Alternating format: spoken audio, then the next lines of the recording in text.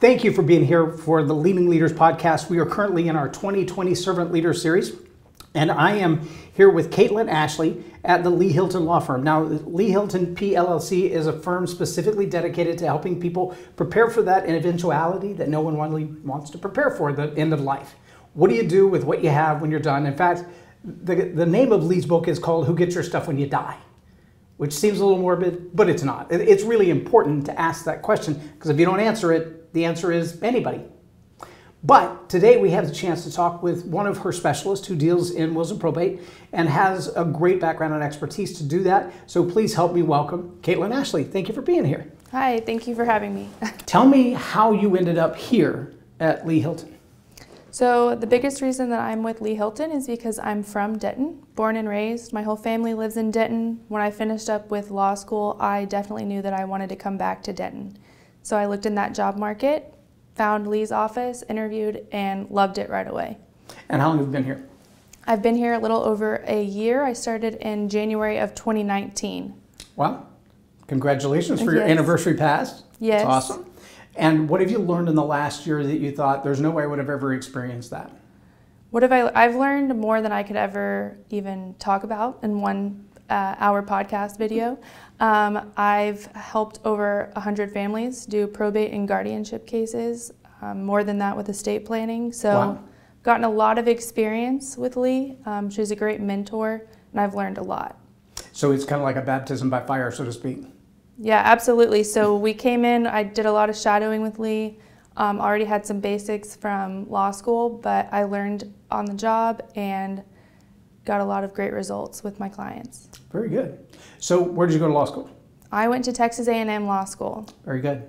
But I can't say that without also saying that I went to UT undergrad, so I'm both a Longhorn and an Aggie. So when they fight, what do you do? I'm definitely a Longhorn. Oh, okay. Yeah, Longhorn first. Longhorn first. You spent more time there too. Absolutely. Probably not more money, but more time. That's true. More money in law school, but. Very good. So what law did you intend to do when you went to law school? So I actually always wanted to be a criminal lawyer. So growing criminal defense or criminal prosecutor? Prosecution. Okay. Yeah, I always wanted to be a prosecutor. As a kid, I always wanted to be an attorney. You really only know about what there is criminal or civil. Right. I didn't think I wanted to do civil, so I wanted to be a prosecutor. And then I quickly changed my mind during law school. Was that the first time you had to get up and debate, or was it when you realized the humanity involved in criminal cases? So no, I actually love going to court and doing hearings. I still do that with probate and guardianship cases, so I still get to go to court and go in front of a judge. That's not the part that I didn't like. In the criminal system, nobody wins. It's just sad all around. So I felt like I wanted to be in an area where I can help people. My clients are happy. I'm helping them move on with their lives and doing good. And it's not the situation where nobody wins. Very good. So what are some of the big win type success stories, things that could have been an absolute train wreck if you hadn't stepped in and done what you do? So like I said, I've helped close to 100 families do probate and guardianship in my time with Lee. Some of these cases it's messy when people don't plan. So when people don't have a will and they have minor children, they have money that they need their kids to be taken care of, but they don't have a will. So my biggest victories are being able to get those to the hearing, get that money secured so that those kids can be cared for, and do that as fast as I can. So that's the biggest win, is when we have a messy situation and I can get it handled in court. So do I understand that to mean that a majority of what you do is after the death has occurred, when there wasn't a will to begin with, or when the will was unclear? Is that right? So the majority of what I do is after the death occurred, so probate. Okay. Most of my clients do have wills. Okay, and so there are clients here already? Some of our clients that just do wills will come back later to do probate. If we've set up trust, they shouldn't need to probate. So I don't know the numbers, but a lot of my probate clients have wills written from other attorneys, or unfortunately written online or written at home. And they're not, napkin. Yes, which is legal. We learned that in law school, but it doesn't mean it's a good idea. Right, it's like a business plan written that way. Yes. It's great, so you blow your nose. Yeah, but at least I can work with a will on a napkin. I can't work when there's no will at all. That makes it much harder to do the whole process. So have you ever had that, I guess it's the inevitable argument, no, mom said I was supposed to get that. No, dad said I was going to get this. And now they're both gone. There's nobody to argue for you. It's just what you remember, and that's never clear. Have you ever experienced that? Absolutely. So that's happened recently, actually, where somebody said that their son was supposed to get a piece of land, and I asked if that was written in the will. If it's not written in the will, then that's up to the family to decide later. We can do a family settlement agreement, or they can talk about that amongst themselves. But what I'm looking for is what's written in the will, because that's what the judge is going to order to be the case. So how specific does that need to be? Because I know there are, especially when you think about stuff. I mean, in the world of stuff where we have, it seems to me, just driving, through the countryside in Denton County, every time a new neighborhood crops up, right across the street is a storage place. Mm-hmm. And it's because we have so much stuff, we don't know what to do with our stuff. And half of our stuff is garbage you wouldn't even want to buy in a garage sale. But half of that stuff the kids look at sentimentally, or the grandkids, and go, that's what reminds me of that individual now that they're gone. You don't really want all their stuff, you want that thing. So how specific does a will need to be when it comes to those things? Like, this is probably way before your age. I'm trying to remember the name of the movie, but it had Steve Martin, the jerk. And he's walking out the door, he's like, all I need in this life is this ashtray. That's it, just this ashtray. It's a little clay ashtray made by his kids. He's like, that's it. Well, and that lamp. I need this ashtray and that lamp. By the time he gets out the door, he's got like 30 things in his arms. He's trying to waddle out the door. He's like, this is all I need in life, just these 35 things. How often do you see that debate or that argument in probate or in the will, and you're like, well, you could have named that specific ashtray. So I don't see that come up too often. Most people, like we all want to believe, most people are good people, nice people, everybody gets along. So if they're going to fight, we send them to other attorneys, because we are fight about it. This is not our area. It's not our area, because the way our business model is we do flat rate engagement fees.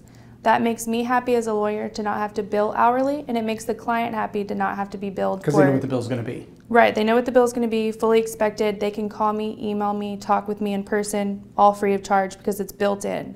So that's the way our business model is, and we're happy with that, and our clients are happy with that. If they're going to fight about it, it's going to be long, drawn out, and it's going to be expensive. And ugly. And ugly. And a lot of people say that if you fight in court, the only people that win are the attorneys, not when you're doing flat rate fees. So we like to keep everybody happy. Of course, there are families that are going to fight over those sentimental issues, so that's where we plan on the front end. So we need to have their will in place so that it's very clear. So one thing to your question about how specific a will needs to be, it depends on the person and what situation the family is in, but our wills are our basic minimum will, cut dry, 35 pages about. I get worried. Basic minimum will. Basic 35 will. pages. Yeah, because there's a lot of what ifs that we're planning for. So I get worried when I have a client come in that has a 2-page will.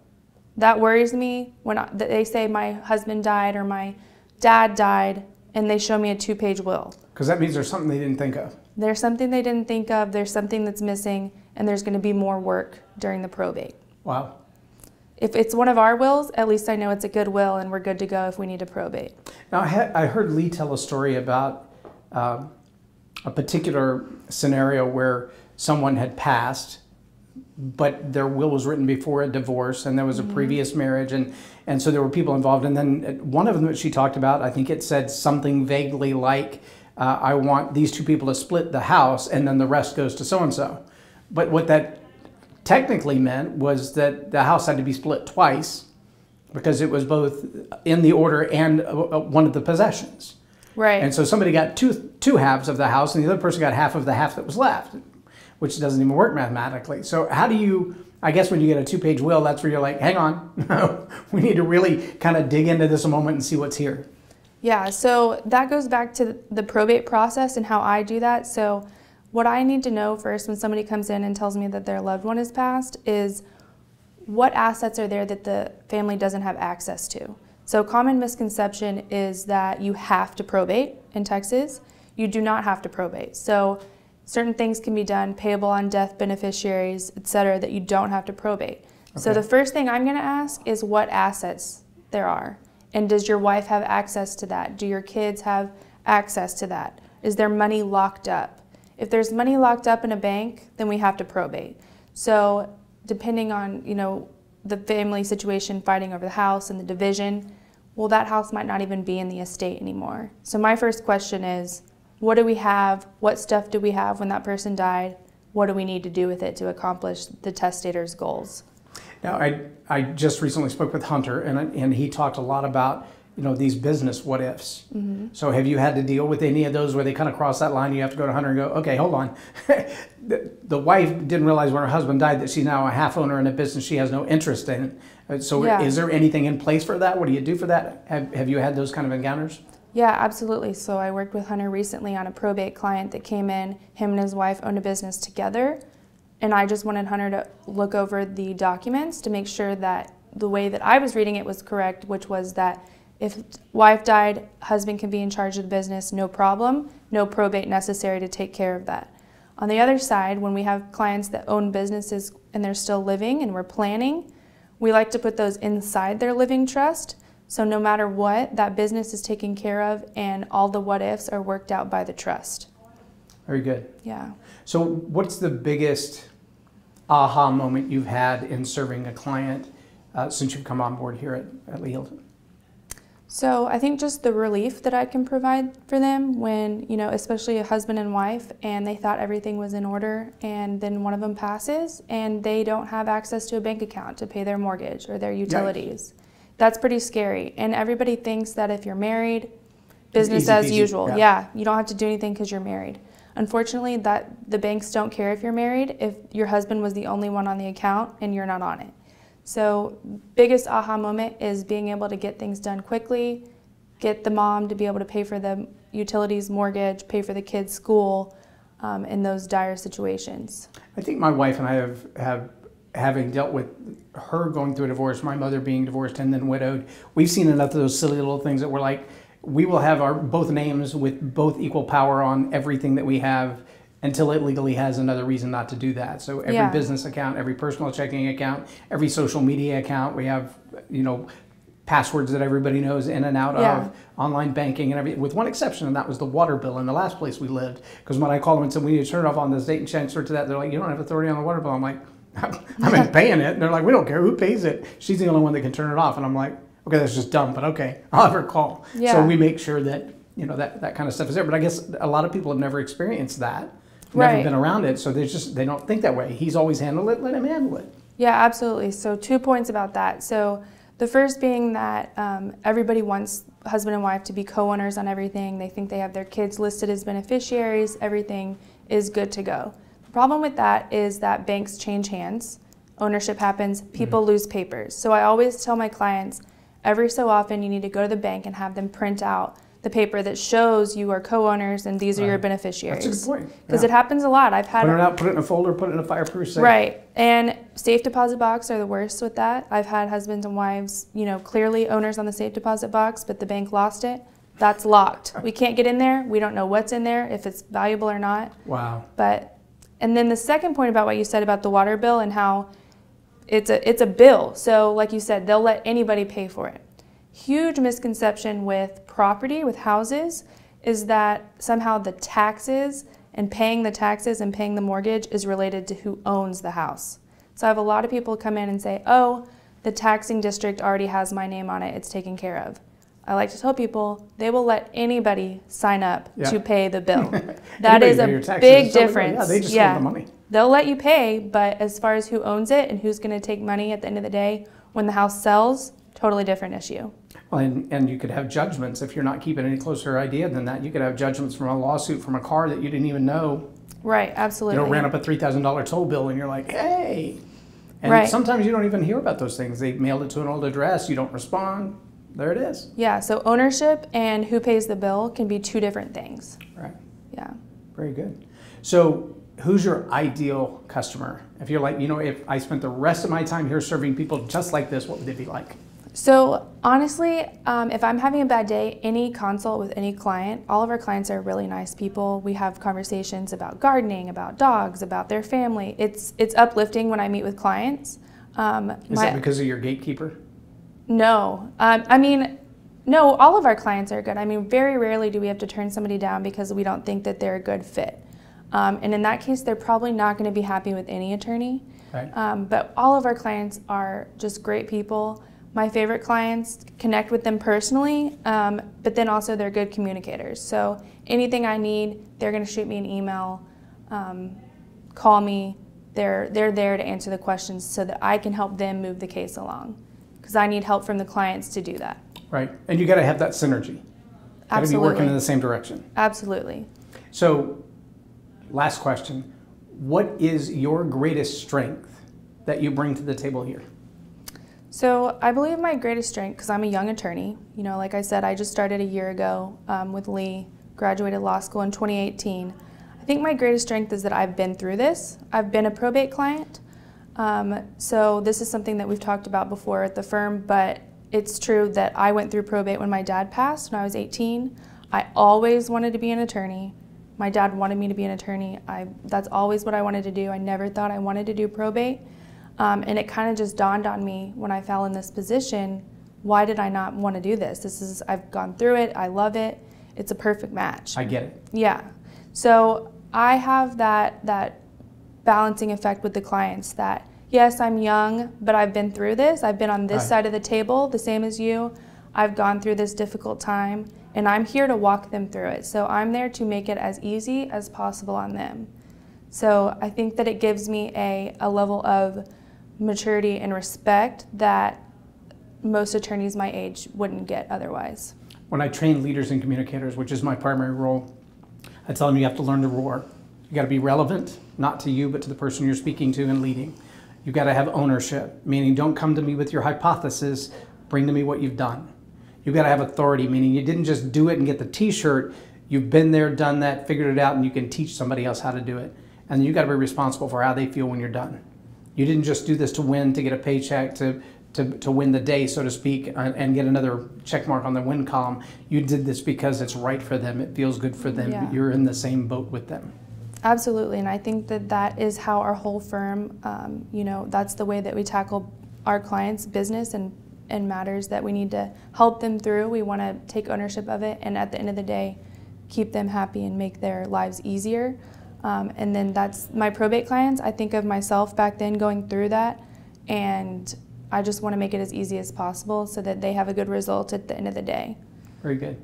So if you were to speak, and I'm going to ask you to speak right into the camera there, if you were to speak to someone who is in need of creating a will, but they haven't yet done it, and they're dragging their feet, or they're thinking, I'll do the online thing, or I'll do the prepaid thing, or I'll do the napkin thing, tell them why not.